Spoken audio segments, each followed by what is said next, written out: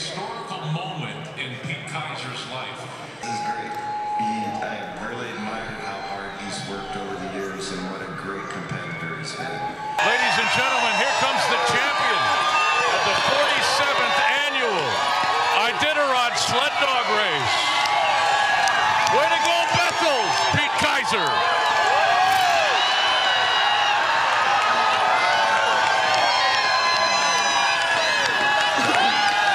It is a special day then and again today to have Pete as our keynote speaker. To introduce Pete, I would like to welcome Bering Straits Native Corporation board member and president of Ryanair, Lee Ryan, and he will introduce Pete.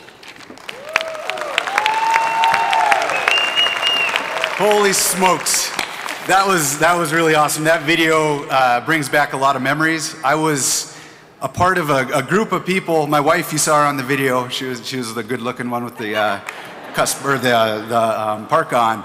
But during the race, the Iditarod, you guys are all fans of it. You know, I have chills right now watching that video because about halfway through the race, you have this 8, 9, 10-day time frame where you're thinking about how are my buddies doing? How are my friends doing? How are the people we all look up to doing? We have days and days and days of this high level of anxiety watching a tracker, and it came to the point somewhere around Anvik in through Grayling, that area, where we were looking at it and we were like, man, if Pete makes a move from Grayling to Caltag, skips Eagle Island, he's gonna win this race. We have to start getting the airplane ready to go. We're like, let's get it ready. And we're 3 days from actually flying up to Nome. Super exciting. I have chills thinking about it. The snow that was coming down at the finish, the light breeze, the cool air, you could see your breath. Every memory, every feeling of that moment was that of a true champion. And Pete Kaiser is a guy who is meticulous in what he does. He's disciplined beyond belief. But to get where he was going, to know where you're going, you have to know where you're from. And Pete's got a really interesting story. His great-grandpa on Janet's side, his mom, was great-grandpa Alexander Haley. He was a U.S. game warden, and he would, every year, starting the 1st of November, load up his dog team, and he'd leave Bethel, and he'd go up the Kuskokwim, portage over to the Tanana, end up in Fairbanks. From Fairbanks, he would run the team down to Anchorage down to Seward. I could only imagine he was putting prisoners on a boat or something. I don't know what he was doing. And then back up to Anchorage, then down through the Bristol Bay area with his dog team. And then in April, he would come back home. And what would he come home to? A fox farm. His family had a fox farm in Bethel. And what's really crazy is that level of history, that work that he put in as a dog musher, as a fox farmer, he instilled in his kids. Pete's grandpa, Don Shantz. A lot of you guys in here, I saw the military people up here this morning, but a lot of you people know who Don Shantz was. He was the battalion commander of the strongest National Guard battalion in Alaska, the Bethel Guard. And his wife, Chrissy, grew up on the fox farm as well. She's tough as nails. Now they created this really cute, pretty lady, Janet. And Janet is the salt of the earth. She still writes letters and sends it in the mail. I challenge you all to do that at some point in time. Write your friends a letter, send it in the mail. But Janet went to college, went back to Bethel, went home, and then there was a guy named Ron who's at home watching his dog team right now in Bethel, probably getting ready for Pete.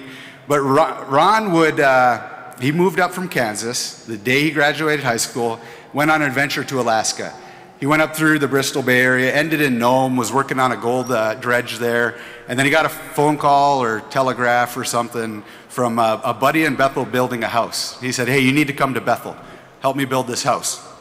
So Ron went down to Bethel and started working on this house, and somewhere in there was probably a dance, and he met Janet, and the rest is history.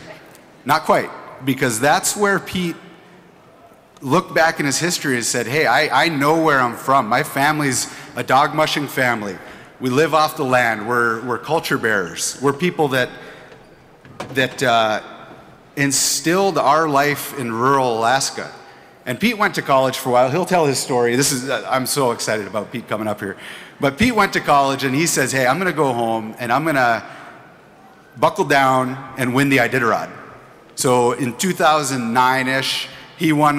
He was running 300-mile races. He went up to Nome and he started looking at the mushers. We were up in Nome playing a basketball tournament, and Pete would go every finisher, day or night. He would go out, watch their demeanor as they came in, watch their dogs. How did they care for their dogs? This is before he ran long-distance racing. And then Pete decided, I'm going to win this Iditarod deal, and how do I do that? Created a community. His family created this solid community of mushers, not mushers, of supporters of mushers, on this dream that Pete Kaiser will eventually become the champion of the greatest race on earth. And what happened this last year? I got chills again. Pete Kaiser, Iditarod champion. What do we all say? Way to go, Pete! Way to go, Pete! Way to go, Pete! Way to go, Pete! Ladies and gentlemen, Pete Kaiser!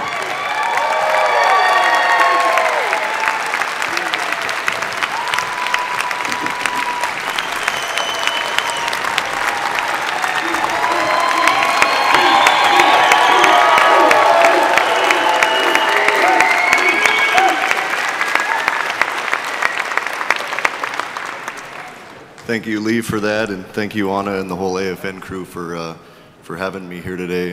First of all, I just want to say thank you for everyone for giving me this opportunity to speak here today. It truly is an honor.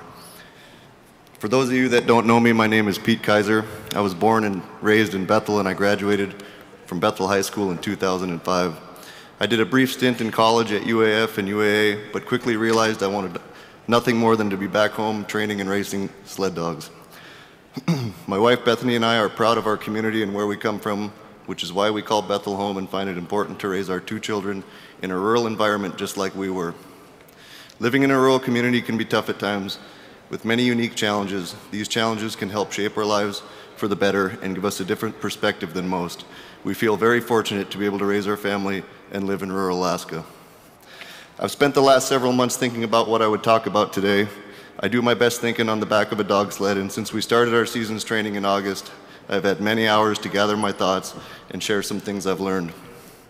First off, I had to ask myself, how did I get to this point? Why am I here today, and how did we get here? The obvious answer is that I won the Iditarod. But what led to winning the Iditarod? Even I didn't know the clear answer to this, so I started to piece together our journey. In 2008, I started building my own kennel with the hopes of someday competing with the best mushers in the world. A kennel is a common term for a dog yard or a dog team, but what I am now realizing is that we slowly built a sled dog community. A community that works together to achieve common goals through teamwork and communication. My sled dog community is diverse and has many layers, just like the communities that we live in. Every aspect of our community must be in order to achieve and maintain success. Our puppies are the first layer. Puppies are given warm shelter. They are provided with food and nourishment, and they are allowed to play and socialize in a relaxed environment so their minds and confidence can grow. These puppies represent the future of our community, and raising them to succeed is a critical component to long-term success. Just like our young pups, it is crucial for our young generations of Alaskans to be raised and nurtured with love, care, positive role models that lead by example, a healthy living environment, and an opportunity to let their minds dream and confidence flourish.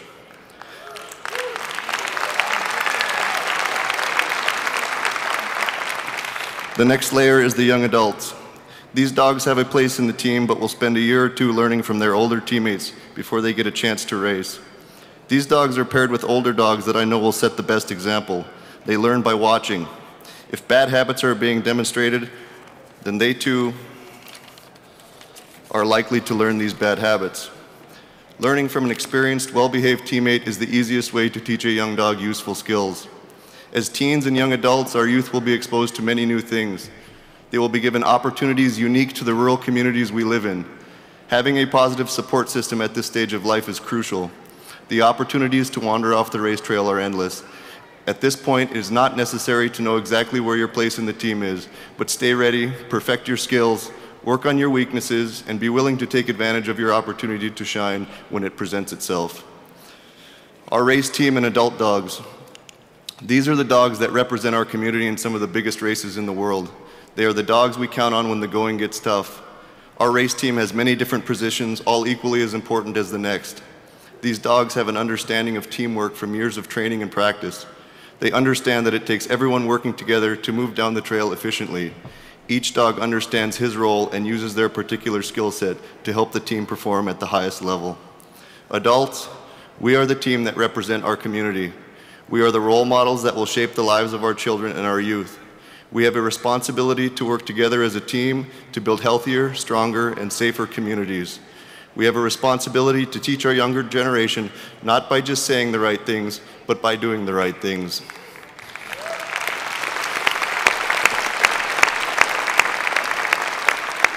We have the power to give them the tools and the confidence so that they can one day be the leaders of their own team. The last part of our community is our retired dogs or our elders. These dogs spend their days training puppies, relaxing on their dog houses, and passing down years of knowledge and wisdom learned over thousands of miles on the trail. They share a calm and regal presence with our community and need to be treated with the utmost respect. Our elders are the gateway to knowledge and history. They hold and preserve wisdom that cannot be obtained from any book or website. They are the door to our past for the future of our state.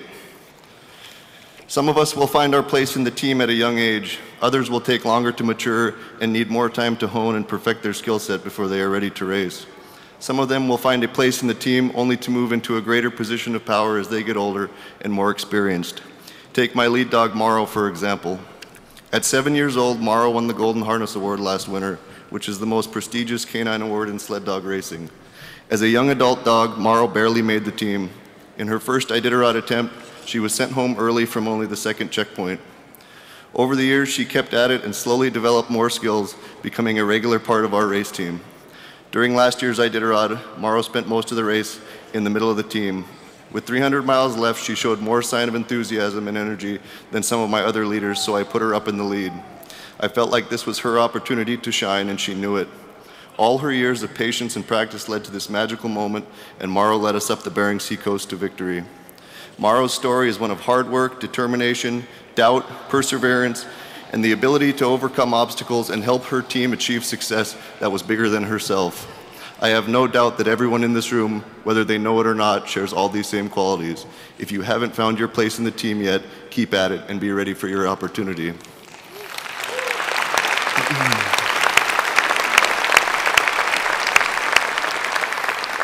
So now I know why I'm here today. My journey and success is the story of a community, region, and state that lifted up one of their own. A story of loving and supportive parents, a wife and kids that stand by my side, along with my sister and her family, caring friends, great role models, and loyal sponsors. A story of hard work, determination, and a willingness to overcome challenges and obstacles unique to the rural communities that we live in. Embrace your community. Be proud of where you come from. Dream big. Work hard towards your goals and realize that there are no shortcuts to anywhere worth going. My most talented dog gets nowhere alone, but as a team, great feats can be accomplished. We must all do our part in our community to raise healthy, confident children, ambitious, determined, and respectful teens and young adults, adults who are held to the highest standards to ensure our communities keep moving in the right direction, and elders who feel safe, respected, and noble. Let's bring our best team to the starting line and race towards a bright future for our great state. Thank you.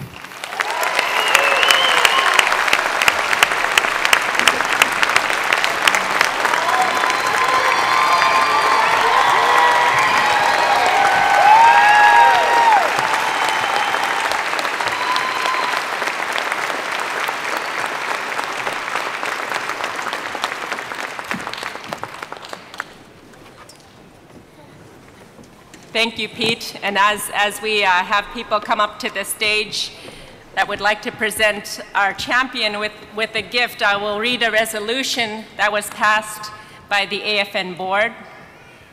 The Alaska Federation of Natives wishes to recognize Pete Kaiser, who exemplifies Alaska Native cultural values and our Native way of life.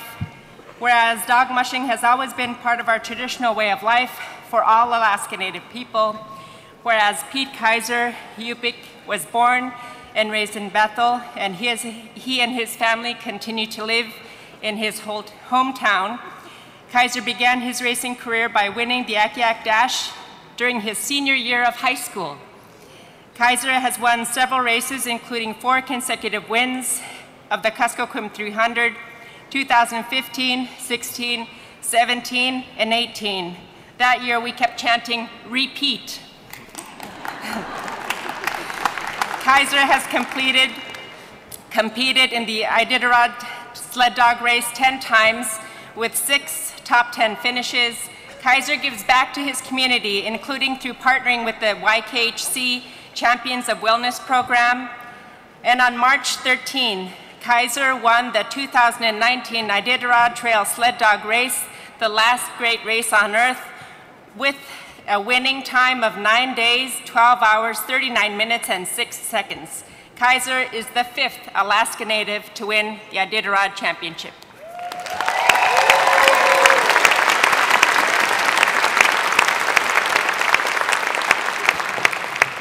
I'd like to ask our interior leaders if they would please join me.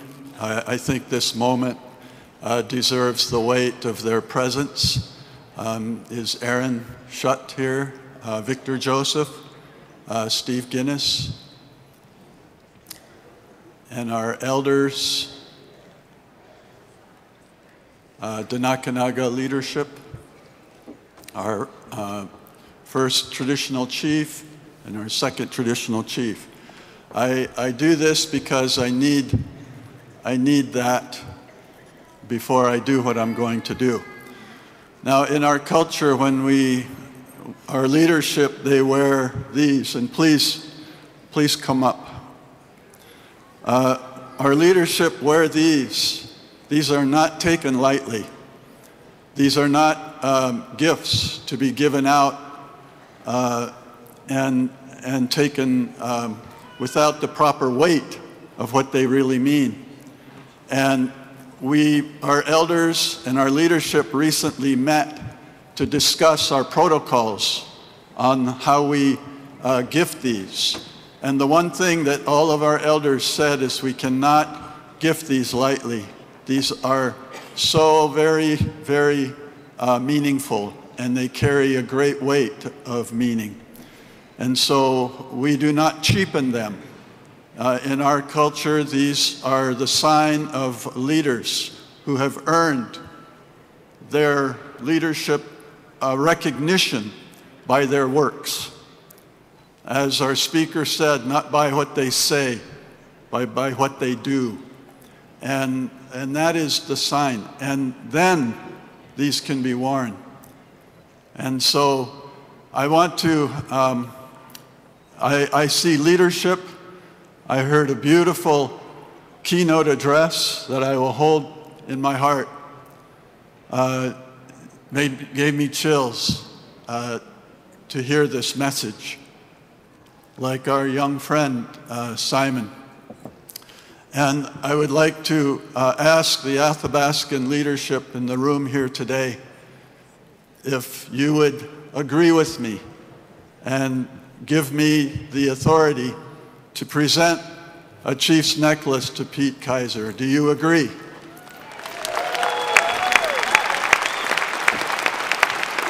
Because I do not want to give this out of protocol. I do not want to give it lightly. That is not my right. And so thank you.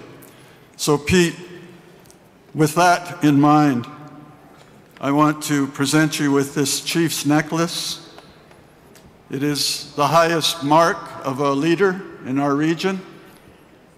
And with all of my heart, I believe you show those leadership qualities just in what you do with your wife and with your children and with your community.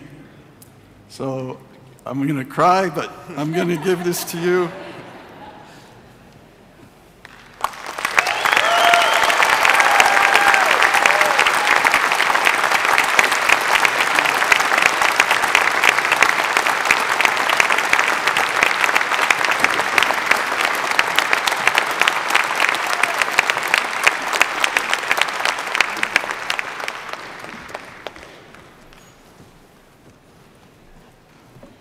Thank you.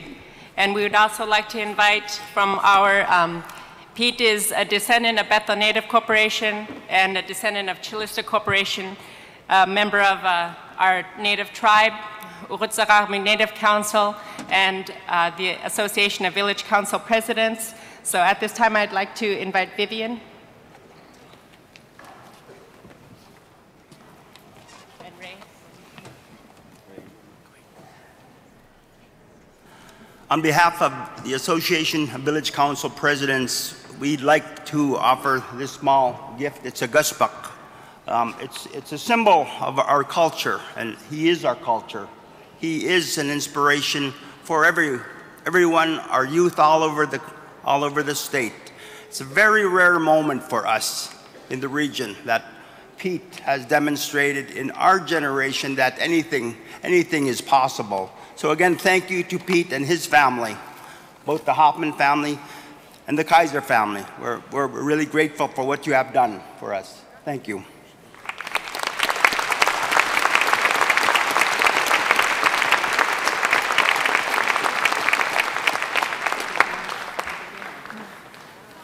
Thank you, Chairman Ray Watson. Everything is nicely color coordinated. We'd like to invite President Andrew Guy. We have a gift on behalf of our board of directors and about 32,000 shareholders, and I think Pete is one of our shareholders now. And it's an appropriate gift. It's an ivory carved dog team.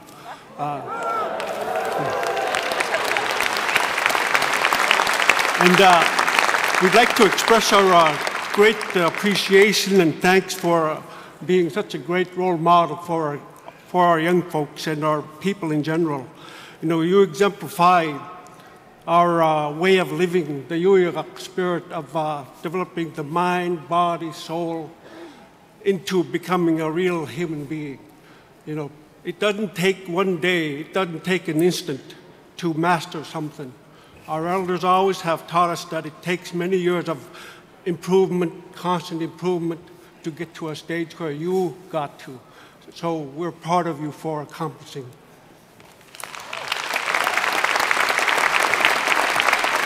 Thank you, Andrew. And with the Yukon-Kuskokwim Health Corporation, we have Chairman Walter Jim and President Dan Winkleman. Hi. Pete, on behalf of the Yukon-Kuskokwim Health Corporation Board of Directors, we have a gift for you. We thought that as the days grow a little shorter and the ice starts running in the creeks and you're going on your training runs down by my house, we thought you could take us along for a ride, and we got a nice embroidered jacket for you. So thanks a bunch.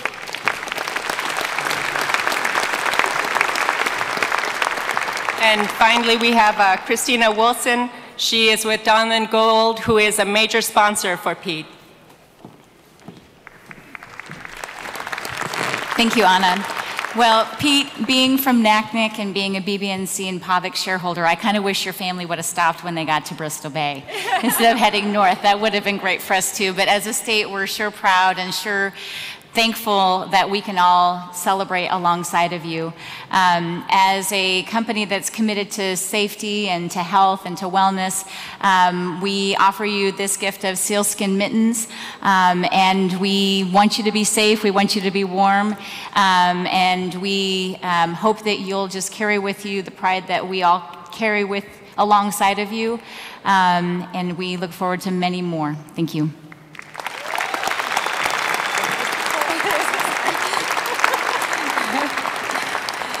And from your Village Corporation, a Bethel Native Corporation, we also present you a gift. And it is a bolo tie, because I know Pete is not a suit and tie type of guy. So thank you, Pete. His mom, Janet Kaiser, also served on our board of directors. We're very proud of you from Bethel and from across the entire state. You have done amazing things representing Alaska Native people, and you inspire all of us. Koyana.